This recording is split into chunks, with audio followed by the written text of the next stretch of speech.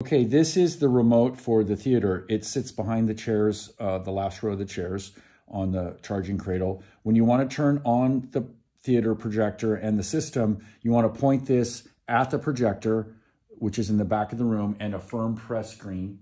When you do that, you'll see a little red light in the corner of the projector housing box. When I press, that will light up. Takes a minute, you'll hear it start to cycle, and you'll see some light coming out of the aperture. The main thing about the theater is you got to give it a little time because it is not a TV. It takes a little bit for the lamp to warm up and for things to start happening. So main thing is don't press too many buttons while it's happening. On this remote, you'll see there's two different inputs. There is the Apple TV and Dish. So two different options depending on what you want to do. We're going to go press the Dish option, which is on this side, and that will switch us over to the Dish satellite.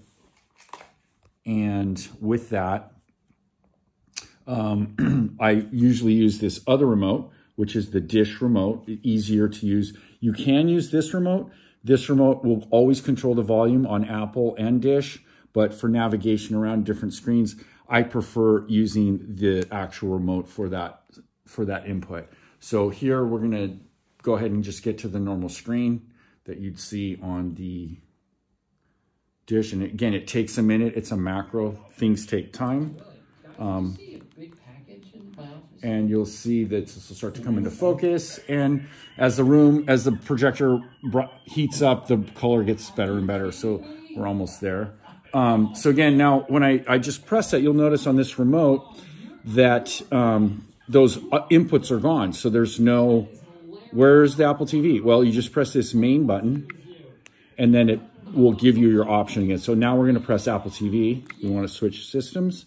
And then again, while we're waiting, we have in the back of the room, you'll find this other remote for your Apple TV, your normal, Apple navigation. So again, you're going to use this for your navigation, this for your sound.